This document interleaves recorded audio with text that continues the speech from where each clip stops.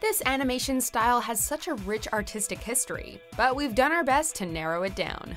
Welcome to WatchMojo, and today we're counting down our picks for the top 10 stop-motion television shows. You know the League as fearless crime-fighting heroes, but you may not know that several of their stories are ripped off, inspired by some of the biggest movies of all time. From kids series to animated adult shows, we'll be choosing our picks based on both quality and the legacy of each show. Number 10, The PJs. Oh no, my mom said not to stare at him. Eddie Murphy's turn-of-the-century stop-motion sitcom depicted life in a public housing project in Chicago. Now, you're a real super.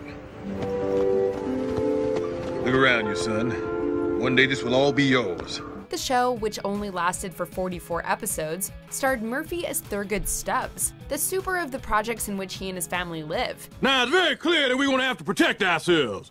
And I was thinking we should form one of those groups where neighbors watch out for each other.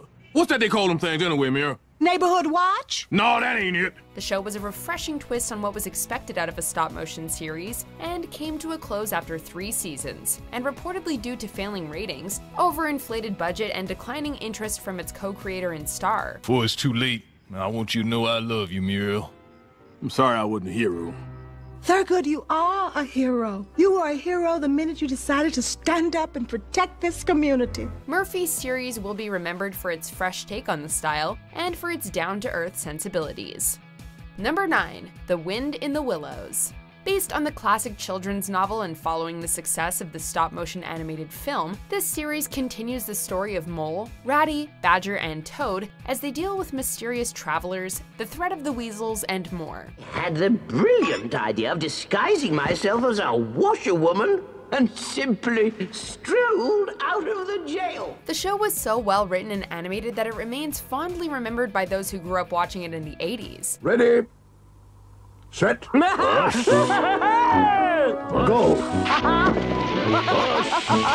After the show's end, it's received several follow-ups for fans in the form of an hour-long special and a revival of episodes that aired in 1990. Plus, we'll always have the originals to go back on.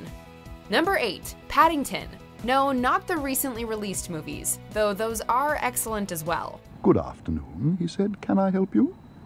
Well, no, said Mr. Brown. We were wondering if we could help you. This classic stop-motion series based on the popular books lasted for several years in the 1970s, and won over countless fans with its charming stop-motion cutout animation style and lovable characters. Don't worry, Mrs. Brown, called Paddington.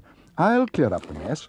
Bears are good at clearing up messes. Adapted from the series of children's books bearing the same name, Paddington showcases the adventures of a young bear who comes to live with and be raised by a husband and wife in the city. Help! Help! Paddington, said Judy. You've still got your duffel coat on. I didn't want to get too wet, gasped Paddington. Paddington is just the right amount of wholesome whimsy mixed with artistry, landing him a coveted spot on our list. Number 7, Celebrity Deathmatch. Wait a minute! This don't look like no comic relief! Across several stints on MTV, Celebrity Deathmatch has used stop-motion claymation to depict violent, gory battles between celebrities inside the old squared circle. Well, let's see what you say when I bring on the pain! Ah! Oh! From the likes of Tim Allen versus Jerry Seinfeld to Alfred Hitchcock versus Steven Spielberg, Celebrity Deathmatch delivered some serious laughs, alongside glorious cartoon violence. Oh, here it comes. Another shining example of a Seacrest comeback. The show became popularly associated with MTV in the late 90s and early 2000s, but was eventually cancelled. Let's get it on! Get it on? I'm not gonna get it on with you, dude. A proposed reboot almost happened in 2015, but MTV reportedly made the decision not to move forward. The show's premise might not function as well in today's society, so that decision may be for the best, despite our fond memories. Number 6, Bump in the Night. Bump with the dog, bump with the bug, bump on the ceiling, a bump on the rug. Kids who grew up in the mid-90s remember Bump in the Night as an underrated stop-motion classic about monsters living in a family's house. Run! Hide! It's a snot-gargling drool drinking mutant from Alpha Centauri! For 2 seasons and a Christmas special, Bump in the Night managed to balance kids' humor with some more creepy and slightly disturbing elements in a way that made the show memorable even today. I don't know what you just said, but if you make another move toward me, I'll deck you again! With excellent voice acting and a large number of musical moments, Bump in the Night was able to distinguish itself from many other Saturday morning cartoons of the time, but never quite found the same level of success. Okay, Squishington, prep the patient for the instruction manual-ectomy. Number 5. Pingu. For 20 years, Pingu featured the everyday adventures of a young penguin and his family in a children's comedy format that managed to cross boundaries due to its lack of a language barrier. Pingu and his family spoke their own language, so the show always used physical humor to get its giggles.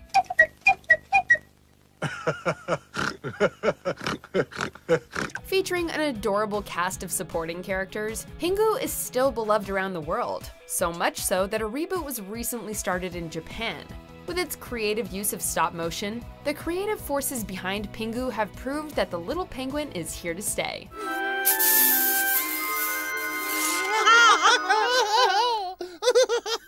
Number 4. Creature Comforts.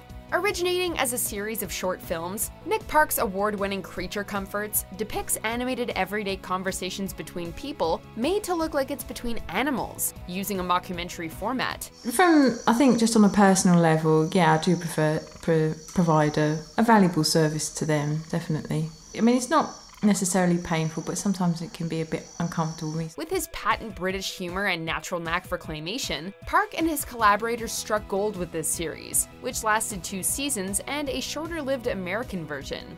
There was even a series of TV ads made using the series format. I'm an excellent swimmer, and I've got loads of badges, and I've won a few competitions. Despite using conversations between elderly people, they're never the butt of the joke, and the humor always comes from the animation. I have to say I don't really like the idea of what's below. I find it a bit kind of like, ooh. Park has shown time and time again his ability to create incredible stop-motion entertainment.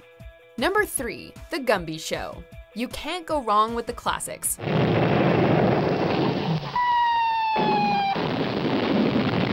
Starting all the way back in the 1950s, Gumby has been a staple of American pop culture due to his claymation TV show. Created along with the rise of claymation's popularity, Gumby has been an enduring figure ever since, starring in several TV shows after his first and his own movie. Gumby! Gumby! Yes, Mother? Have you made your bed and picked up your things? They're all done, Mother! Many of the plots in Gumby's early adventures are basic but endearing, but it's the visual aspects of the show that really shine. One thing, if you come in here, you have to do everything backwards, even talking. You understand? Yes! Where is it? It is where? Creator Art Clokey was inspired by experimental film and tried new things in animation. For that, Gumby will be forever remembered. Number 2. Shaun the Sheep. Another creation of stop-motion mastermind Nick Park, Shaun the Sheep is a spin-off of the excellent short film series Wallace and Gromit.